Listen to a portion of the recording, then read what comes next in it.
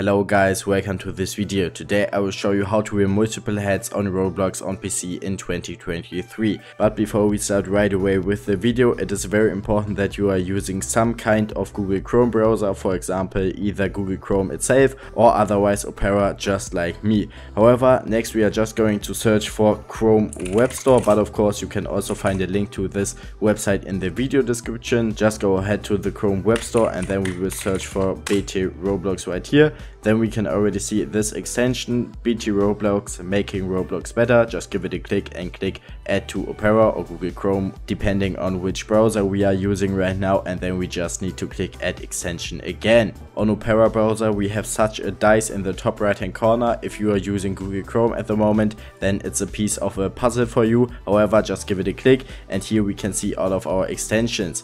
Anywhere here you should be able to find BT Roblox, so just give it a click again, and as you can see, then we are automatically sent to the official Roblox website and such a window with BT Roblox settings pops up. However, we don't need to take any settings for this video and we can simply close this window. Next we are going to click on avatar on the left right here. Then this page opens up and here we can already see our Roblox avatar. Then we just need to go to head and body right here and then click the option hair. Here we can see all of our hairs and this is the one I'm wearing right now. However, now we can also go ahead and just select another one and another one, for example, and as you can see, now I'm wearing 3 different hairs at the same time. So that's basically how easy it works. So if this video could help you, please leave a like and subscribe. Thanks for watching and bye.